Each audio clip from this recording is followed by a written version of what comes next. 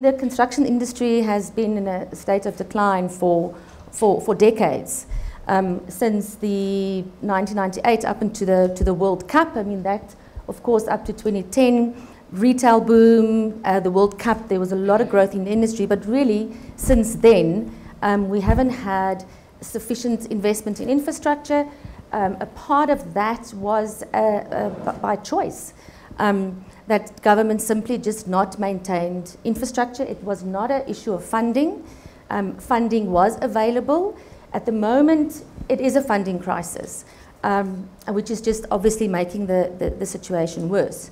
So if you have to look at what is necessary, and I had to think about this because there's so much wrong at the moment in terms of our infrastructure spend and the issues that are around it. And there's the big obvious things that we all know of. But I thought about how do we unlock perhaps some of the infrastructure spending that is really available, it's there, the funding is allocated, but it's just so simply what's not in the being way? spent. What's in the way? Well, I'm gonna bring it down to, I want to talk about the local government spending. It's a big part of budget. A lot of money goes through local government. Throwing money at a problem is also not the solution. Unless you have capacity, you have the know-how, you have the planning, you have the skills. If you have the funding, you really can't do much without it if you don't have the capacity that's in place. And that's a big mistake, I think, that was made years ago, where money was pushed through local government without having the sufficient capacity. Okay, but capacity, to do you that. can't just rebuild out the blocks. You can't rebuild, and that's why engineering skills is so important. It is as simple as local government is not planning sufficiently to spend the money. So that's why we have underspending. Over the last 6 years, they failed to spend on average 75% of their budget.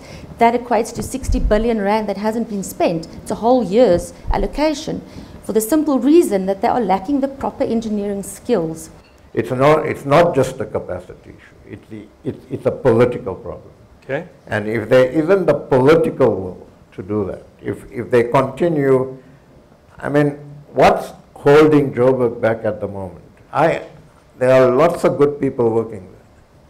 But so long as you have a political architecture at the moment that is talking only about resources and power. I haven't once in the coalition debate heard the word service delivery. It's all about resources and power. That's why a coalition of parties put a 1% mayor there who patently can't do the job, but they can control. And let's be quite frank about it. That's what it is. Okay. And so that's what we've got to address, and that cannot happen without strong political leadership. Okay. And that's the problem. You know, cement goes into virtually all infrastructure. And currently we're only producing about 50% at about 50% of capacity. And you know, until that changes, and that's a lack of infrastructure spend, it's a lack of skills in the local authorities, provincial authorities. The one standout example is Sanral. I mean, they're at least spending quite a lot of money at the moment, a couple of billion, but the rest of government is just not spending.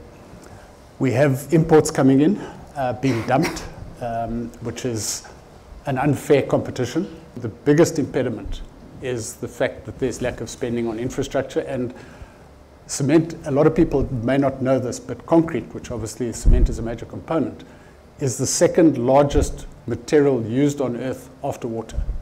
So it is critical for all infrastructure, for all development. And you know, we're currently producing about 12 million tons. We've got capacity for 23. And I think if that went up, it would address a lot of the other ills within the industry. If the industry was producing at full capacity, some of these other issues would not be a problem. On the supply side, two things are required to make cement. It's limestone and electricity. We still have limestone left.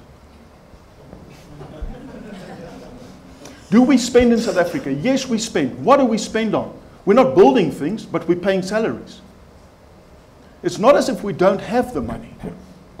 We have the money, but we're not spending it on building things, especially at the public level. And we know from your work as well that if public sector were to lead in terms of infrastructure expenditure, that private sector will follow. But we need to create the correct environment, a conducive environment that allows producers to produce and to trade across borders in a competitive way. We have reduced the, especially energy-intensive producers' ability in South Africa in order to be competitive. And the reason we are here today is because we've decimated this industry from the supply and then from the demand side. Is protection a good thing? Is it a bad thing? It can be a good thing provided some economic reforms, provided it's temporary, and provided some economic reforms are taking place while the protection is in place. But we will be here next year again if we don't see reforms. We should not be having these discussions today because our environment has created the situation where we find ourselves in today. If we fix the demand bottleneck, if we fix the supply bottlenecks, can this industry be competitive? Of course they can be competitive. You don't survive 130 years by not being competitive. You certainly have just found out something in terms of how to make cement and how to survive. So fix the local conditions, especially the production environments for high-end energy producers, not only, but most definitely, especially baseload electricity. The legislation change that we've had last year for electricity generation, on its own, in isolation, is not nearly enough in order to save the industry. Not without a reliable, predictive, robust, extended demand for building stuff over the next 2 decades. If we do those things, Adrian, completely different ballgame, completely different country, completely different discussion. That should be the aim.